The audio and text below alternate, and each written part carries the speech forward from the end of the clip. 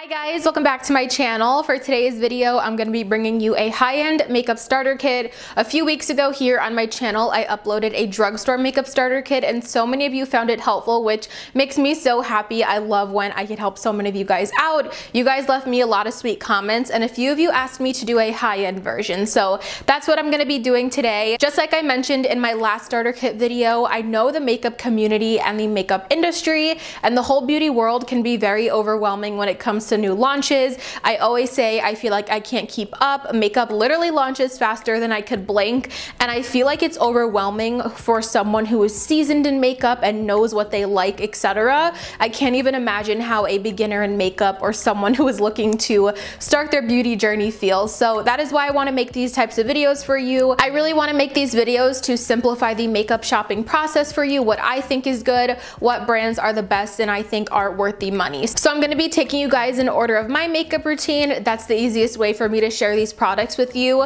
Some categories only have one favorite and then other categories have a few. I have a few for like summer, winter, when my skin is more dry or more oily, just to give you guys all of the options. But in general, these are all of my high-end favorites. So I really hope that you guys enjoy seeing this video and find it helpful. If you have any high-end favorites, definitely make sure to leave your recommendations down below in the comments. And without further ado, let's just go ahead and get started. If you guys are longtime subscribers and longtime viewers of mine, then I'm sure you're going to be able to guess a lot of these products as I go along, step by step. So the first product I mention so much on my channel, and that is for brows, and that is the Anastasia Beverly Hills Brow Wiz. If you guys are new to my channel, hi, my name is Jackie. I talk about my brow wiz a lot. I am absolutely obsessed with it, and it is my favorite makeup product of all time. This is definitely my favorite high-end brow product of all time. I just have found it so easy. When I was a beginner, this really helped me personally learn how to do my brows. Of course, I went through that bad brow phase, who hasn't, but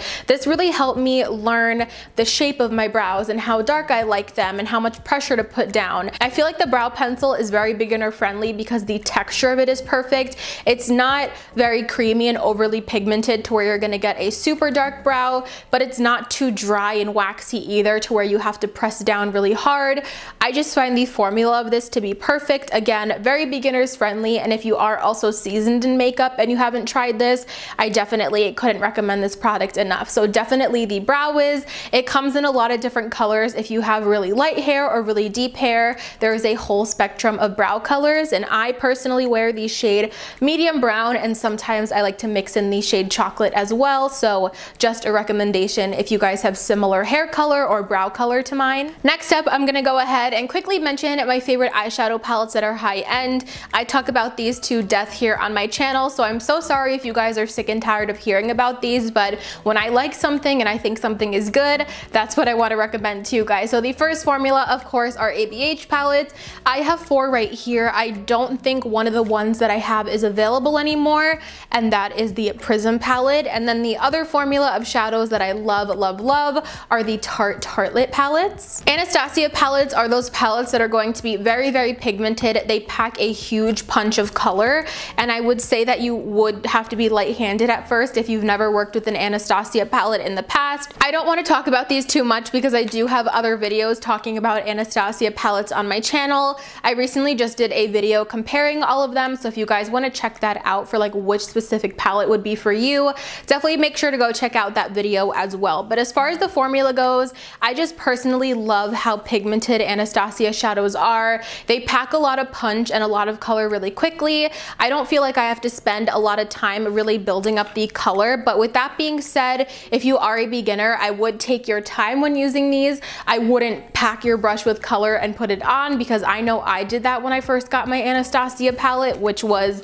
the Modern Renaissance was my first one, and I made a mess out of my face. So definitely I would go into these with caution, but once you get used to them, they have the most pigmented, buttery, and smooth formula, and I just love them so much. And I believe these retail from $42 to $45. And my second favorite formula of high-end palettes, like I said, are the Tartelette palettes. These are the 2 that I have in my collection, and I use them all the time. So I have the Tartelette Toasted, which is going to be a little bit more on the warm tone side. I really love that one. If you guys know me, you know I love my warm tones. And then I also have the Tartelette in Bloom, which is going to be a little bit more on the neutral side. I feel like this would be a great event palette if you have a wedding or prom, or if you just want an everyday eye look, the Tartelette in Bloom is really great for that. And I know there are some people that don't love the formula on these, and I don't know why. A lot of people call them like dry or that they don't blend. I don't find that personally. I really love the formula on these.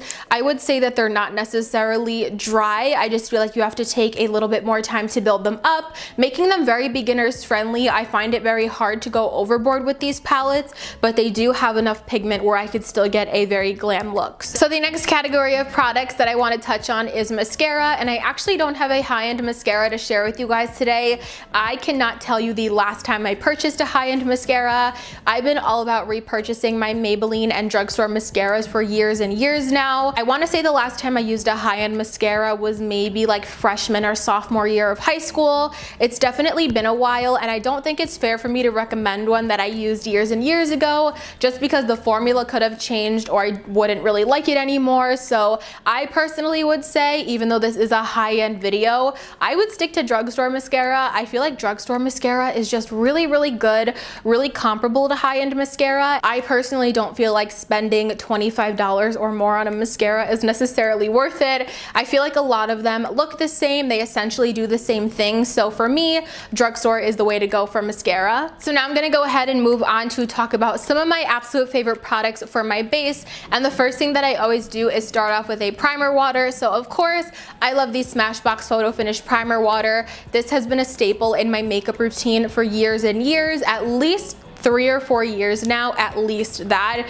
I've gone through so many bottles, again, maybe like 5 or 6 bottles of this. I know a lot of people think like, what could that do? It's just water in a bottle. I truly believe that it's more than that. Ever since I started using this, or just a spray underneath my makeup in general, I feel like not only does it add an extra level of hydration, but it also adds an extra level of a stick to my foundation and my other primers and everything like that. I feel like ever since I started implementing something like the primer water into my makeup routine, my makeup has just become that much more long lasting. It feels really refreshing on the skin, and I just love this. Definitely a huge staple of mine. If you guys have been looking into it but you're a little hesitant, a little skeptical, I totally can see why, but trust me, this is 100% worth it. I will always continue to repurchase this. I always like to stock up during like a Sephora sale or something like that, and this is 100% worth it to me. So let's go ahead and talk about face primers. High-end face primers are something that I'm always so intrigued by.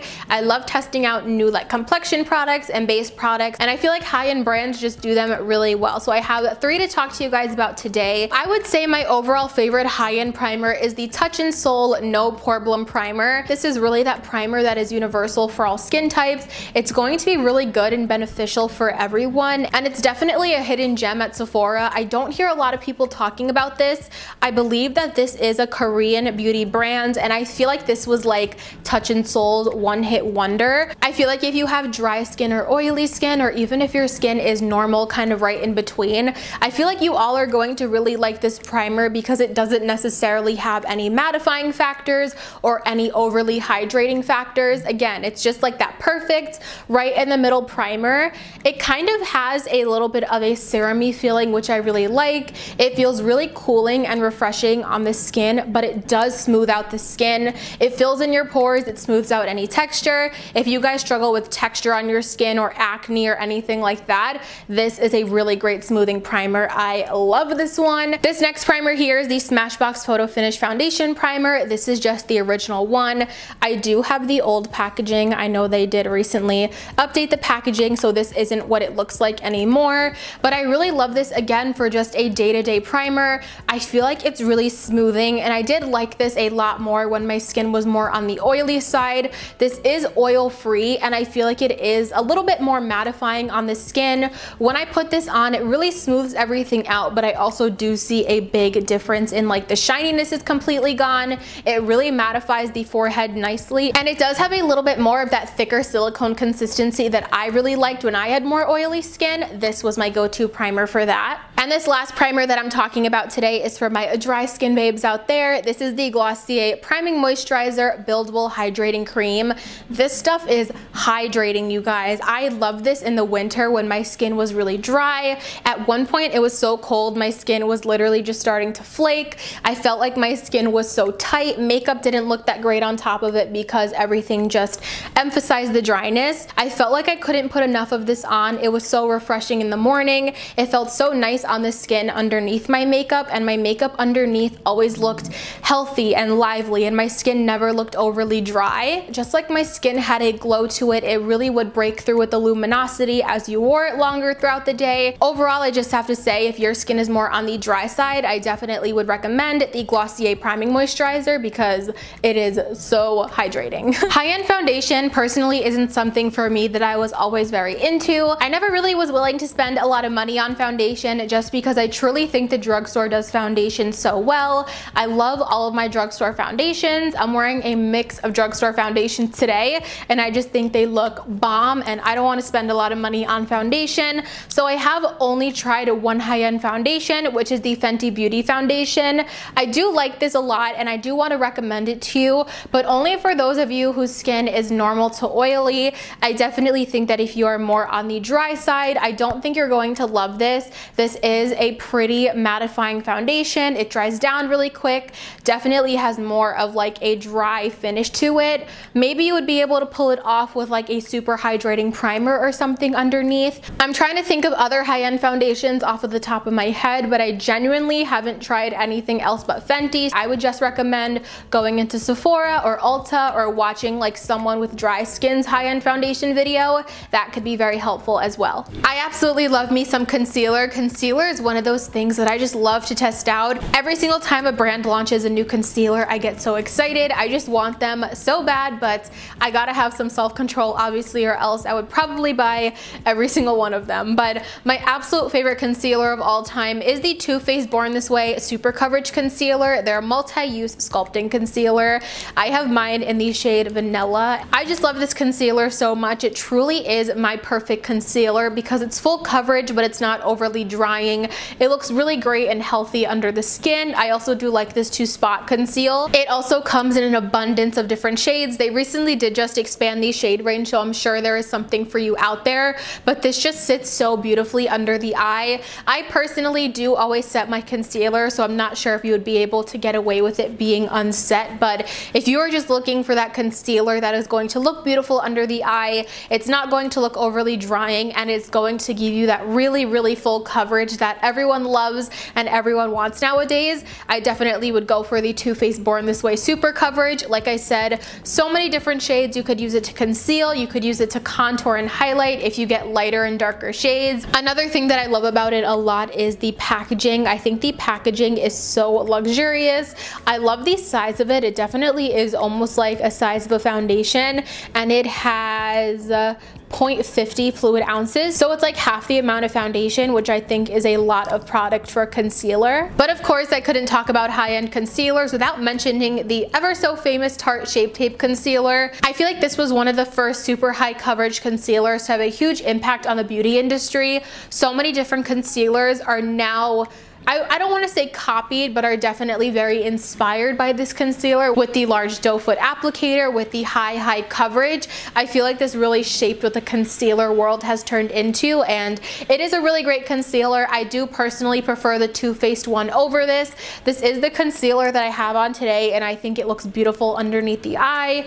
I wear mine in the shade Light Neutral. Again, it comes in so many different shades, and you get 0.338 fluid ounces. If you guys want to see me comparing this to the Too Faced, I did do a concealer showdown here on my channel a few months back, so you can definitely check out this video when you are done with this one. But I do prefer the Too Faced one. The Tarte one is still absolutely amazing. I would just say the only difference is that the Tarte one is a little bit more dry and just a little bit more heavy on the under eye, but it still is a really great concealer, something that I would definitely still want to recommend, of course, and something that I would personally continue to repurchase. This next concealer that I want to mention is going to be for those of you that want something a little bit maybe more hydrating, a little bit natural day to day in your makeup starter kit. If you are more of like a natural makeup lover, I feel like you are going to really like the Fenty Beauty concealer. To me, this concealer has definitely been a little bit of a different release in a concealer than I feel like we have seen in a while. It's a skinny tube, it has a skinny applicator. It's really unique in that way, but it also is more on the fresh and natural side. It's not going to be as full coverage as something as the Tarte or the Too Faced, but I think that's good. A lot of people day to day just like a medium coverage concealer. I have worn this with full glam looks and you can build it up to be full coverage as well, but my favorite way to wear this concealer is day to day, just with a little bit of mascara or when I'm wearing more of a light makeup look. This looks so beautiful. It is so hydrating under the eye. You have a lot of playtime with this concealer and it also does build up really well. So I would say if something super full coverage like the Tarte or the Too Faced don't appeal for you, if you want something a little bit more fresh looking but still lasts throughout the day that gives a beautiful finish under the eye, I would say Fenty is your best bet, and I wear this in the shade 185. When it comes to high-end powder, my recommendation would definitely be again the Fenty Beauty powder. This is her Instamatte Blotting Powder Universal. I really like this powder. I do have to say I like this a little bit more for touch-up and blotting, just like it says. Whenever I've tried setting my face with this, I feel like it's nice, but I don't feel like it's my favorite setting powder. I feel like this is the best for touch-ups and blotting. So this is what the powder looks like. It truly is a colorless powder. It works on a variety of different skin tones. This takes down shine so quickly, so easy, but it doesn't leave you looking overly powdery or overly matte. It's just like a really quick and easy touch-up powder, and I love the packaging on this as well. As far as setting powders do go though, of course, I want to recommend the Laura Mercier powder. This powder was my baby back in the day when I was really oily, when I suffered from my makeup breaking down and nothing could keep my makeup on. This definitely would. I don't like this powder as much now that my skin is a little bit more normal to dry, so I feel like you would enjoy this the most if you do have more oily skin. I feel like if you are more on the dry side, this might be a little bit too powdery and a little bit too heavy on your skin unless you use it very sparingly. Just to keep it short and sweet, and I'm sure it's no surprise to you guys at all, when it comes to high-end bronzer, my only recommendation is Anastasia powder bronzers. I have mine in the shade Rosewood, but this bronzer comes in so many different shades, whether you're more fair, you're more deep skin, whether you have cool tone undertones, more golden undertones. I really love the variety of undertones and colors that this powder bronzer comes in. I truly feel like this bronzer is perfect for my skin when it comes to color as well as formula. The formula is so easy to work with. You can build it up to get a nice intense bronze, or you could tap off your brush and lightly bronze the perimeter of your face. It's long lasting. This bronzer literally lasts all day. When I've worn my makeup for like 15-16 hours, I still see the bronzer on my cheeks. It doesn't fade. It adds a nice warmth and definition to the skin. As you guys can see, this is the bronzer I'm wearing right now, and it is the only high-end bronzer that I want to recommend to you guys today because it is bomb. It blends like a dream. It comes in so many different tones and I just love it. It's my baby and probably one of my favorite high-end products of all time.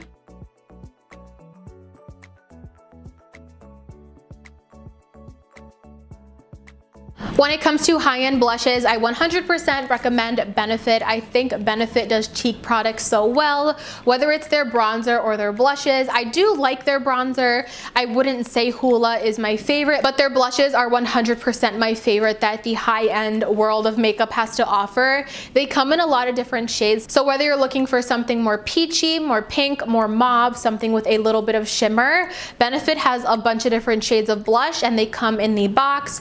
Here I have the Benefit Blush Bar palette, which I don't think is available anymore, but this is just what I have to show you guys when it comes to Benefit blushes. These are some of my favorite. Dandelion and California are beautiful shades.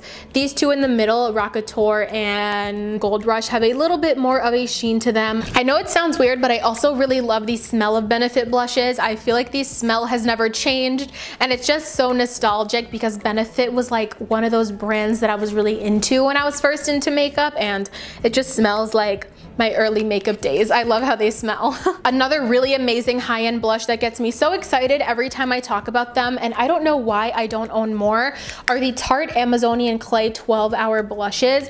I have a mini one in the shade Party, and this is my most used blush in my whole makeup collection. These Tarte Amazonian Clay blushes are so beautiful. They go on so easy. They are so long lasting. I can't tell you guys, I could literally like wet my face and I feel like this wouldn't go anywhere. It is such a long lasting blush. Another line of blushes that comes in so many shades, whether you want something lighter, something more on the deep side, peaches, something a little bit more bronzy, reds, pinks. They literally have so many different colors. This particular shade, which is called Party, is more of like an everyday pinky nude shade. I would say if you guys want to wear blush, but if you don't want something too crazy or like a bright pop on the cheek, this is the one that I would go for. My favorite high-end highlighter, well, one of my favorite high-end highlighters is the Fenty Beauty Killawatt Highlighting Duos. Fenty just does everything so well. I feel like Rihanna really thinks about every single aspect of a product that she releases. I love the component, but I think my favorite part is that you are getting two highlighters. I love the concept of a highlighting duo because one of them is going to be a little bit more on the muted side. It's going to give you a little bit more of that glow from within, and then the other side has like that bright metallic highlighter, which I am wearing today on my cheeks. Rihanna just thought about everyone, not only in terms of shade range, which you know she kills every time. These highlighting duos come in a lot of shades as well, but also about like the user friendliness of the product, who's gonna like what types of formulas, what formula is going to be best for which occasion. So when I'm going to school or when I have more of a day-to-day look, I will use this highlighter here, which is Lightning Dust, and this is going to be a little bit more of that muted glow from within. But when I'm filming a video or I'm going out or taking photos, when I just want that bright pop of highlight, I will use something like this, which is a Fire Crystal. My next favorite highlighter ever is Ofra Rodeo Drive. I wasn't sure if Ofra was considered like a high-end brand.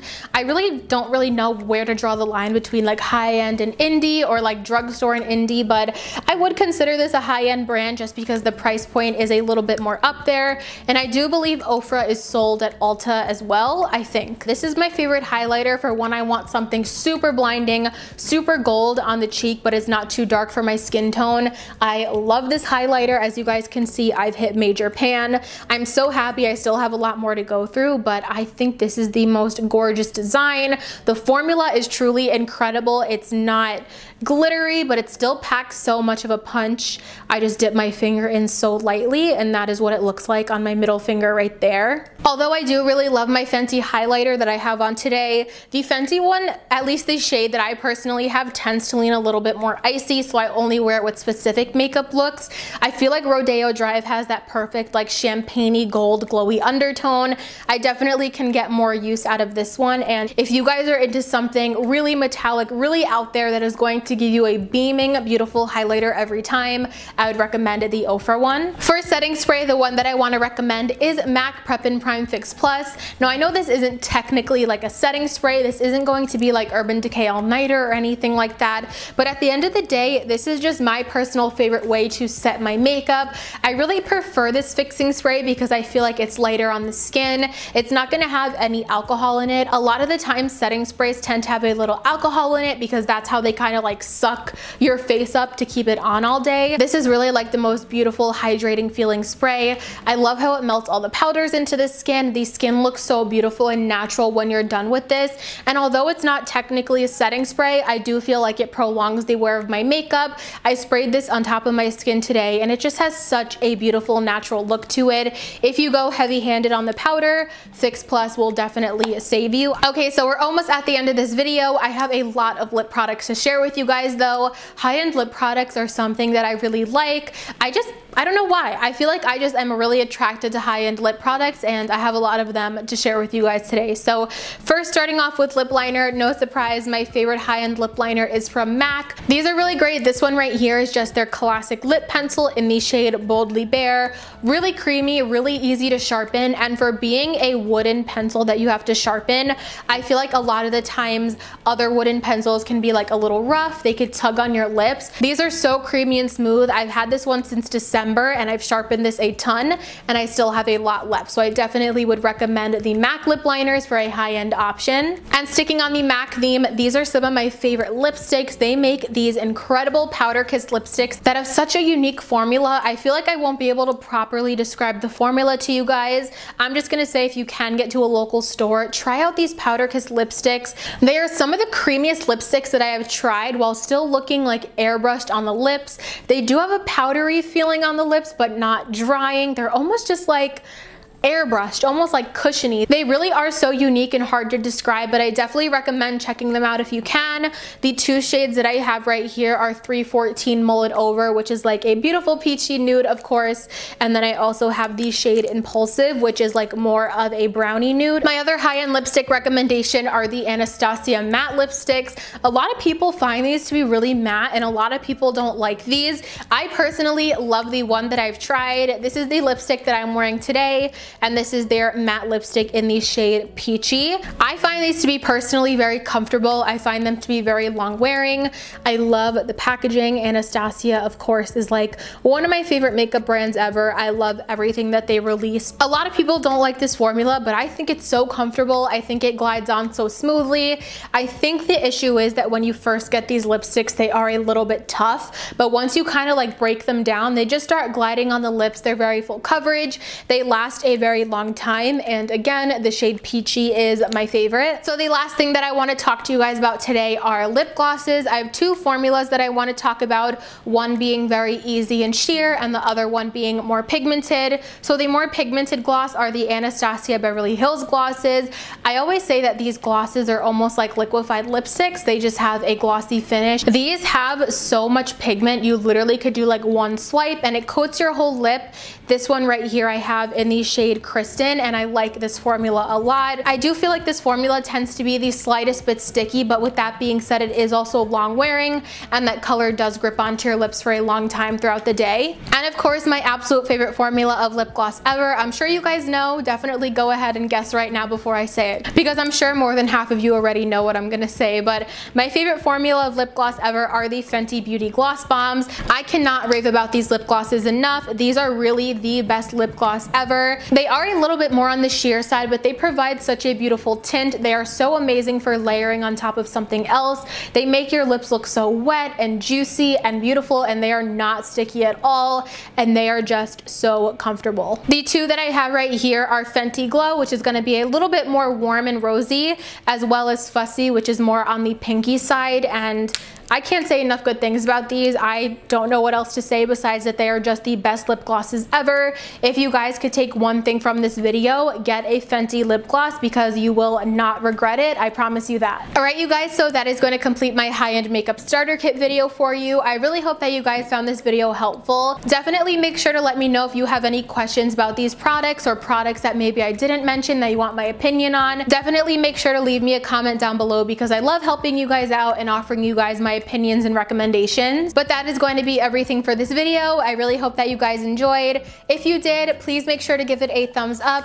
Also make sure you guys are subscribed to my channel before you leave. I would love to have you guys here as part of my little YouTube fam. If you don't want to miss out on any of my future videos, click that notification bell down below and you'll get notified every single time that I upload a new video. As always, thank you guys so much for watching, and of course, I'll see you in my next one. Bye guys!